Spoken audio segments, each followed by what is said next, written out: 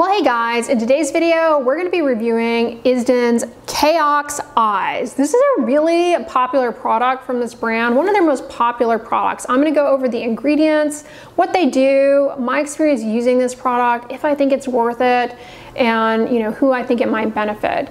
But before getting into it, give this video a thumbs up if you like hearing about skincare products from a board certified dermatologist. And if you weren't aware, this week is the week of eyes. I am putting out a lot of videos this week on different eye products that I'm reviewing. So definitely make sure you're subscribed and you have your bell notifications on. That way you know as soon as those videos go live. Now, as a disclaimer, I am a huge advocate of keeping your skincare routine minimal, not using a lot of skincare products. And when it comes to the eye area, you really do not need to be using an eye cream. I recognize that a lot of people enjoy using eye creams, but when we're talking about moisturizing the eyelid area, the moisturizer you use on your face should be more than adequate to use around the eyes. However, the eye cream and serum products I'm reviewing in these more recent videos, they have active ingredients that address certain things like dark under eye circles, hyperpigmentation, fine lines and wrinkles, certain active ingredients that you may be interested in.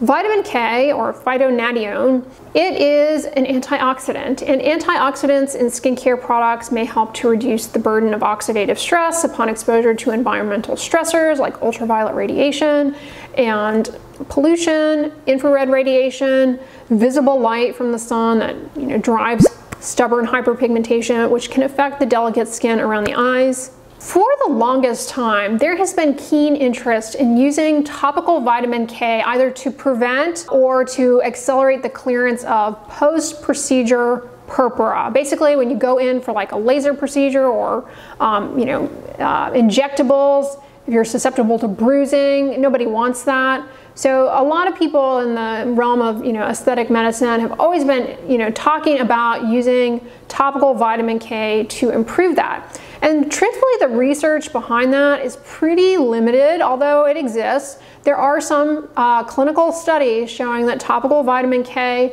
can actually accelerate the rate of clearance of post-procedural purpura, meaning bruising. And that's kind of where the research for vitamin K stops in skincare products, is there. It really hasn't been rigorously tested for improving dark under eye circles. Where it kind of feeds into potentially addressing dark under eye circles is the fact that for some people, dark under eye circles, their appearance is aggravated by fluid accumulation and the leakage of inflammatory mediators that leads to kind of a discoloration, almost bruise-like, the breakdown of things like blood, almost akin to a bruise. So the idea here is that perhaps you could get better clearance of that, improving dark under eye circles. Phytonadione, it's a mouthful, epoxide or oxide, my understanding, is an expensive ingredient to work with.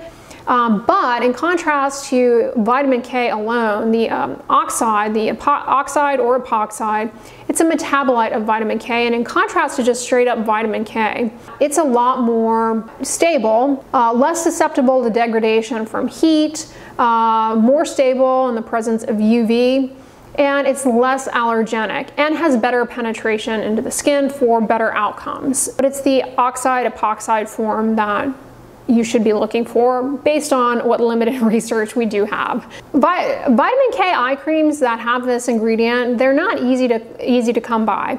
A while ago, I did a video reviewing the role of vitamin K for dark under eye circles and vitamin K creams for dark under eye circles. So check that out. But now dark under eye circles, products, they can only really do so much, and they don't help the majority of people. They're not going to take them away completely. Most dark under eye circles are the result of your anatomy, whether it be genetic or age-related changes. The eye socket shape, perhaps some volume loss around the eyes, descent of the cheek, that's going to result in more prominent hollows. But in people who, for example, deal with seasonal allergies, they're rubbing their eyes a lot, they have some fluid accumulation there, the inflammatory cells from all that rubbing and whatnot are seasonal allergies. There can be some breakdown and almost pseudo bruise-like type of discoloration that appears.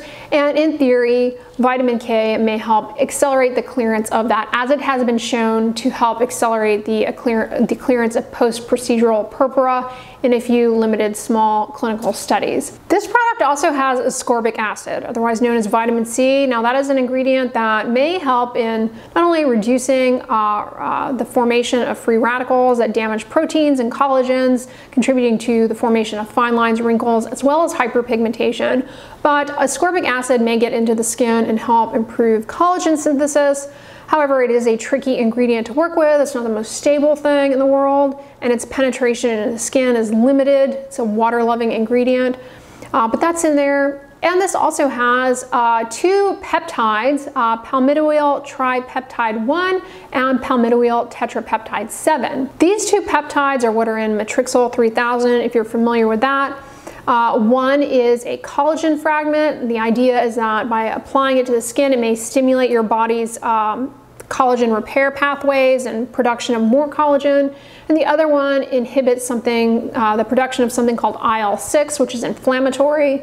And the idea is that these two peptides together may help in improving the health of your collagen repair and production of new collagen and elastin.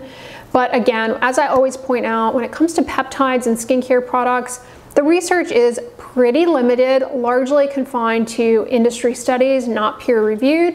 At the end of the day, peptides and skincare products, they are humectants, meaning they help to improve the water content in the top layers of the skin, and ultimately that does have a wrinkle smoothing effect.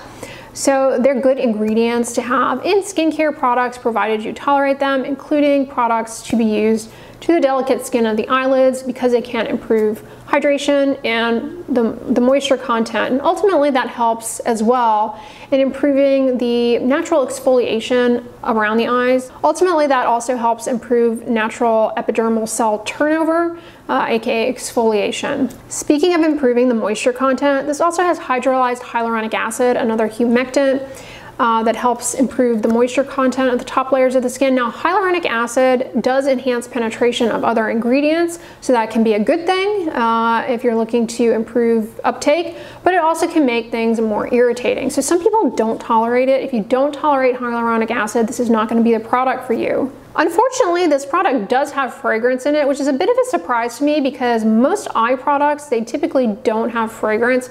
Fragrance, I pointed this out in numerous videos, you can develop an allergy to it, fragrance is an umbrella term for a variety of different compounds which are proprietary, and you never really know exactly always what is in fragrance. But you certainly can develop an allergy to fragrance. It's the most common cosmetic contact allergen. When we're talking about the delicate skin around the eyelids, more likely to develop allergies to things that you put there. So just be aware of that. It can be irritating. But a lot of people enjoy fragrance in their skincare and they have no issues using it, including, around their eyes or whatever. I just point that out. But in my experience using this product, the fragrance was limiting to me, my use of this. It is very strong and headache inducing, very headache inducing, makes my eyes water. I actually cannot tolerate this product because of the fragrance. It is very strong. I use their sunscreen. Isdin has a sunscreen, as a side note, which I really love. They have a tinted one and a non-tinted one. I love them both. I reviewed them as a side note. If you're interested in that, check that video out. Both of those sunscreens have fragrance, does not have this lingering headache inducing effect as this eye cream does. So for that reason, I can't tolerate using it at all. I have powered through using it a few times. I do like the texture, the consistency. It is moisturizing without being greasy or heavy. How do you use this? You're going to apply it after cleansing, and you can apply other products on over it, but they do suggest you apply this first, and if you're using some other serum, that you apply that on over it. But personally, if you're using this, in my opinion, you should be able to get away with just using this alone to your eyes, and it's moisturizing. I don't think that you need another product. You're going to squeeze the product out. They make a big to-do about this cooling ceramic tip. But when you squeeze the product out, I find this to be the case with a lot of these types of applicators, that's too much for one eyelid. You really only need a rice grain worth of product for your eyes. I mean, you really don't need much at all. I think most people, when they're using eye creams or whatever, I do think they get too much volume and they end up wasting the product. You only need like a tiny rice grain. So that one pump should be more than enough for both eyes.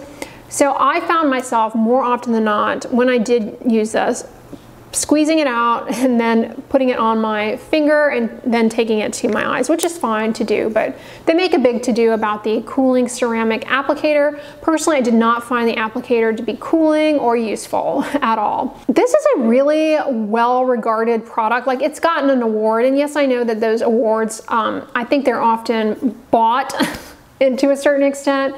You know, how genuine they are, how reflective they are of actual consumer preference, I have no idea. You know, like the Shape Award, the Self Award, or magazines will give out these awards of, you know, like the best eye cream of 2021 or whatever. I think they got one of those awards, and honestly, you know, I don't know why this product, in my opinion, is not enjoyable to use.